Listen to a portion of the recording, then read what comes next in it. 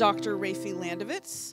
He is a brilliant researcher and is so passionate about ending the HIV epidemic. He's I think, one of the world's foremost experts on HIV prevention and different ways that we can prevent HIV infection.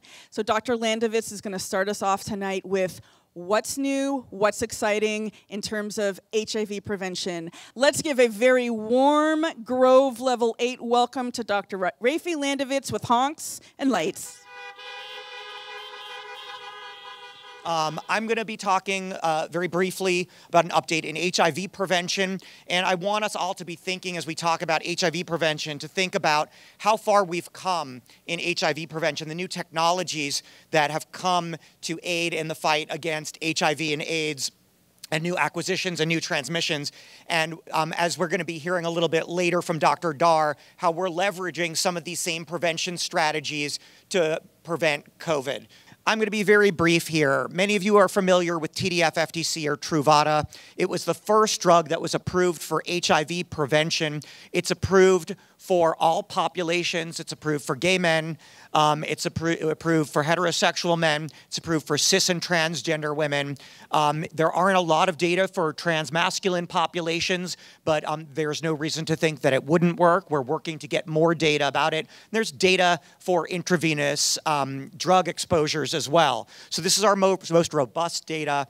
Those of you who have heard me speak before know that this is my favorite slide on the planet because it distills down all of the clinical trials data that we have into one graphic, and I get really bored and sleepy when people show me tables of data. So this graphic shows how effective Truvada was in each of the studies, and the figure is based on the population, the sex at birth of the population in which it was studied. And what you sort of notice as you look across it is there's kind of some are half filled, some are really filled, some are not filled at all, some are sort of standing in a puddle, and what's going on with that? And of course, now we know very well that the major answer to this story is adherence, that if you take the drug, it works really well and provides high level of HIV prevention, and that's really exciting. And many of you are familiar with the fact that the majority of the data on this slide represent daily administration of Truvada or TDF-FTC, except down in the lower right corner, where is this guy who sort of looks like a mime here. And that actually wasn't my intent when I put it on there. The study was done in France and Quebec, so that's why the beret is there. The stripiness of him is really to indicate that for gay men and transgender women, this was a study that was done what's called pericoitally, what we commonly refer to as on demand, basically taking the PrEP medications right around sex. So people took a double dose of the Truvada between 2 and 24 hours before planned sex, and then a second single dose 24 hours after that first double dose, and then a third single dose of the Truvada 24 hours after that second dose, and then they stopped. And that was 86% protective against HIV infection. Now, it was a lot of discussion in community chat rooms, and when people were wondering, would this work? And people were saying, well, people are doing it, so we should study it and figure out if it works. People called it disco dosing, right? And the idea was if you could plan for when you were having sexual activity, it could be really powerful. You didn't have to take it all the time, but you could still get high levels of protection. And the answer is it does work, and it works really well. And I think a lot of us were surprised. We were surprised that it worked to that level, but now in the guidelines, and especially in IAS USA guidelines, which came out just a couple of weeks ago, as well as the WHO guidelines and the European guidelines for PrEP use, it's elevated to the same level as daily oral Truvada use for gay men. We don't have data for on-demand use in other populations yet. Stay tuned, more to come. So I think that's super exciting. The next thing I want to talk about is TAF-FTC. TAF-FTC is a medicine called Descovy, and it last October, it's really unthinkable that it's been a year already that we've had regulatory approvals for it, was approved for daily use for all exposures except for vaginal exposures. So it's approved for rectal exposures, penile exposures. and parenteral exposures, so drug use exposures. The reason this is different is because the version, the flavor, if you will, of the tenofovir that's in this tablet is slightly different. This is a little bit of a complicated slide, but what it's trying to show is that if you think of tenofovir as an ice cream cone, and the cone part is the active part, and the scoop of ice cream part is the part that just moves it to where it needs to be. The old tenofovir, or TDF, the ice cream cone falls apart into its cone and ice cream components in the blood. And what that means is the cone floats around and it bathes the bones and the kidneys in the cones, and kidneys and bones don't like cones, and they cause damage to them. The difference with new tenofovir is the ice cream and the cone don't separate until the combination of the two is inside a cell. So there's 90% lower levels of cones floating around in the bloodstream. And it falls apart in the cells and is active in cells, so the kidneys and the bones see a lot less of the toxic ice cream cones. I hope that makes sense. And it seems like it works just as well in HIV treatment. So the question was, would it work just as well in HIV prevention? And it turns out it does, but we only have data at this point for gay men and transgender women. There are studies ongoing for cisgender women and other populations, but for right now, we only have data that's really robust for gay men and transgender women. And so people often come into my office and they say, well, I heard my friends are taking Descovy for PrEP instead of Truvada for PrEP, and should I be doing that? And this is a graphic that I stole from a woman named Julia Marcus, who's an epidemiologist who's now at Harvard. She was at the Kaiser Foundation in Northern California. And I think it's kind of brilliant because it sort of breaks down what's good and what's not so good about each of the different drugs. On the left here, you have the Truvada, and that's the one that we have the most knowledge about in terms of the populations that it works for. And on the right, we have the Descovy. And so what's really important here is, right, we've got data for the Descovy in gay men and transgender women. We don't have data for heterosexuals or people who inject drugs for Descovy. We do for Truvada.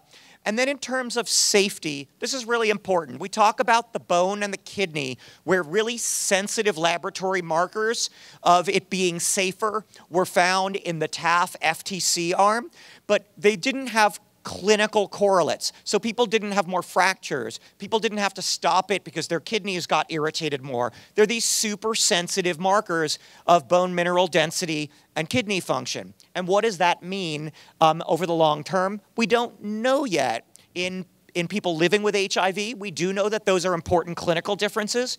But in the PrEP space, where people are not living with HIV, it has not been shown to be clinically important yet. But what's less talked about are these two things here on the bottom. And compared to people who were taking the Truvada PrEP, the people who took the Descovy PrEP had higher LDL cholesterol levels. And also, they gained about 1 kilogram of weight every year. So that's sort of important differences between the two drugs that are also important to consider. Of course, Truvada also just became generic, and so we're expecting its cost to drop also. So that could be a concern also. So we need more data about the clinical differences here. We need more data about what the cost of the generic is. We need data for TAF, FTC, or Descovy in other populations other than gay men and transgender women. So earlier this year, we got some really exciting results from a study of cabotegravir, which is the first injectable PrEP agent. And the first data to be presented, and full disclosure, some of you know this, I was involved heavily with this study, so I'm a little biased in thinking it was pretty cool. A shot in the butt of this cabotegravir medication for gay men and transgender women was 66% more effective than daily oral Truvada for HIV prevention. So that's really exciting. The most common side effect, thank you, whoever honked. Okay, I'm gonna try and do one of those heart things that they do like on TV, but I'm not good at it, so Heart to you guys. All right, the primary safety concern with the cabotegravir was actually injection site reactions. So not surprisingly, you get a shot in the butt, it hurts. Happily, it was very infrequently so severe and painful, the shot was, that people wanted to discontinue before of it. Usually people described it as if they had done a really hard glute workout and that their butt was sore for a couple of days after they got the shot. So that's super exciting, and we're looking forward, hopefully sometime next year, to regulatory approvals for cabotegravir. Now, last year when I presented that this study was ongoing, we didn't know the results yet, many of you asked, well, what about women? You know, more than half of the new HIV infections in the world, more than half of the people living with HIV are women, particularly in sub-Saharan Africa, particularly in underrepresented and disenfranchised from clinical research and often not engaged with more medical services that are targeted more at gay men and transgender women for HIV prevention here in the United States. What about them? We don't want women to be left behind. And I think I told you all that there was a sister study to 083 called, wait for it, this is sexy, 084. Do you love it? Honk. Thank you. So with all of the excitement about the election, you might have missed the fact that HPTN 084 on Monday morning announced their results. And this is really exciting. Remember, they started about 11 months after 083, so it's not at all surprising that it's 6 months later that we're getting the results of 084. And I don't have a slide because I had to get these slides in before this past Monday when these results came out. But the long story short is in cisgender women, cabotegravir was 90% more effective than daily oral Truvada for preventing HIV infection in cisgender women. You're welcome. So that's incredibly exciting. That's the news about cabotegravir. And again, we can hope that there will be regulatory approvals for this drug for all at-risk populations sometime, fingers crossed, in the next 12 months.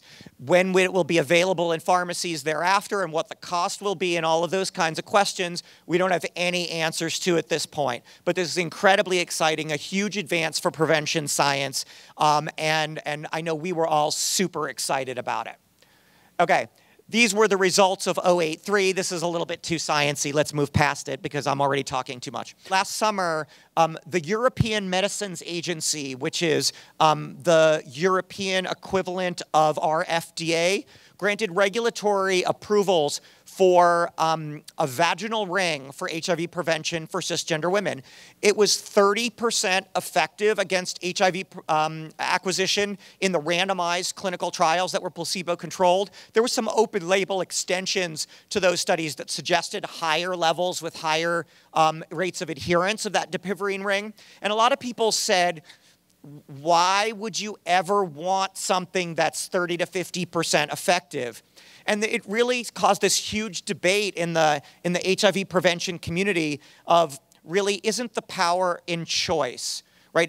If you know that a pill can be really, really, really effective, but it's dangerous, like someone might cause violence to you, act violently against you, persecute you, have stigma against you if they see you taking a pill that could be associated with HIV prevention, but a ring that is only 50% effective, you can use discreetly and no one knows, isn't that an important option to make available to women?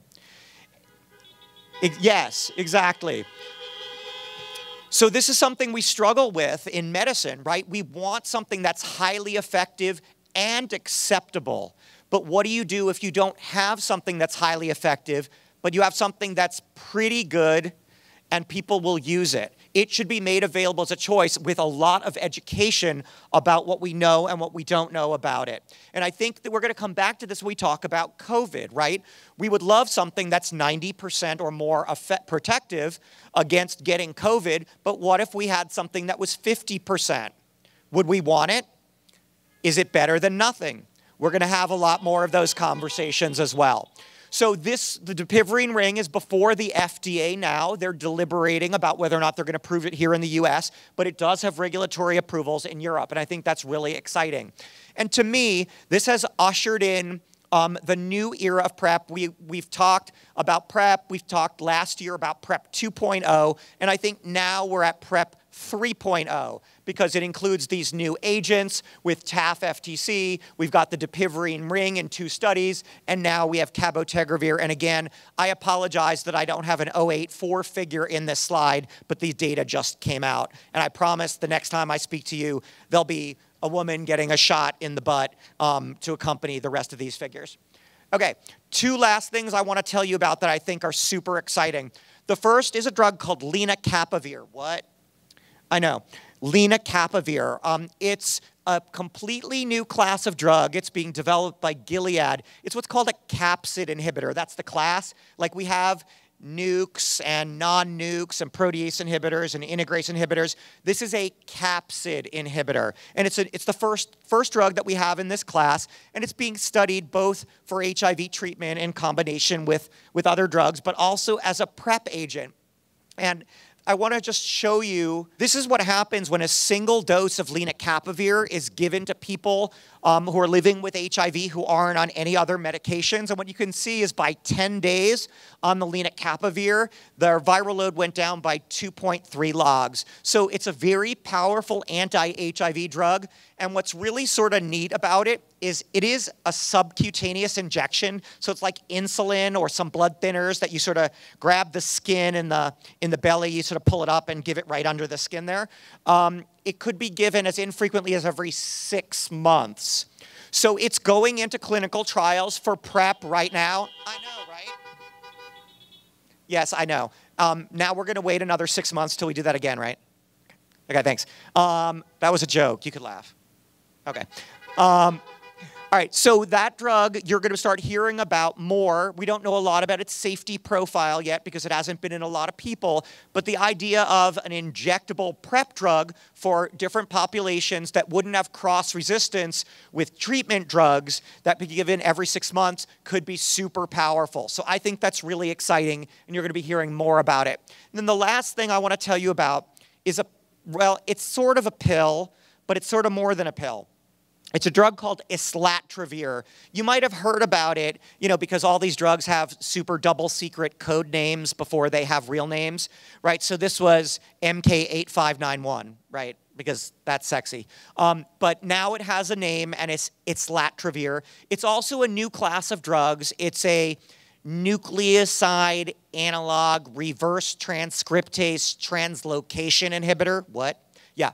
So we have nukes and we have non-nukes, and now we have NRTTIs. Yeah. Okay. Islatravir. Anyway, it's a pill. It's being studied as part of treatment regimens, and it looks very potent and has a very high variant resistance and a good tolerability profile. What's super exciting about it is 2 things.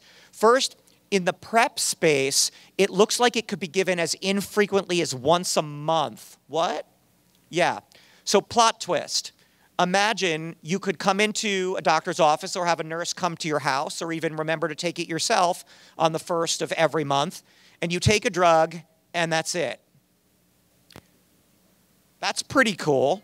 If that works, that's going to be very exciting. That drug, in the PrEP context, as a monthly pill, is finishing up phase 2 trials. It's starting phase 3 efficacy studies this spring. Stay tuned for more about that. There's a high probability that we're going to be offering that study at the Care Center, so stay tuned about that.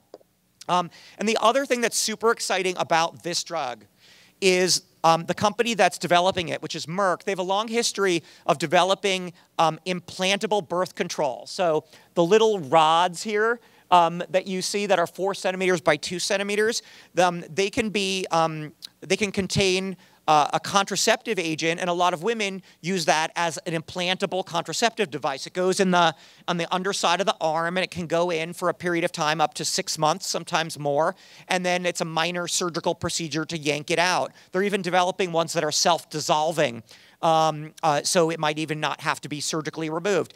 And so since the same company makes these sort of implantable technologies for birth control, they're now making it to see if they can put islatravir in it, or, wait for it, islatravir and birth control in rods that would go in together. So you could have, right?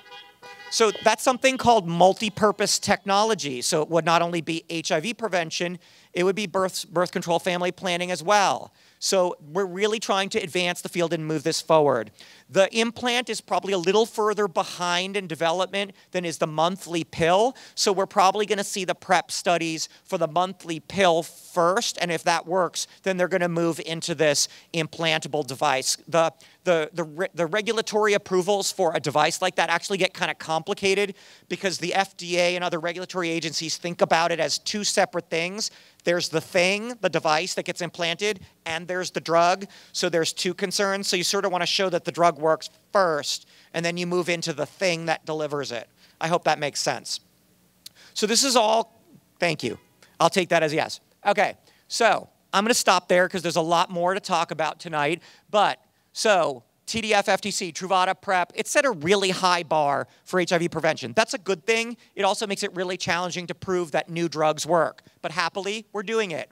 You can use the Truvada on demand, 211, pericoidally or daily. Please, only gay men use the 211 dosing. No data yet for other populations, hopefully soon. TAF, FTC, Descovy, again, only data for gay men and trans women right now, cisgender women and other populations coming soon. And cabotegravir, the dapivirine ring, islatravir, lenacapavir, that's the future. Stay tuned for more. Thank you so much for your attention.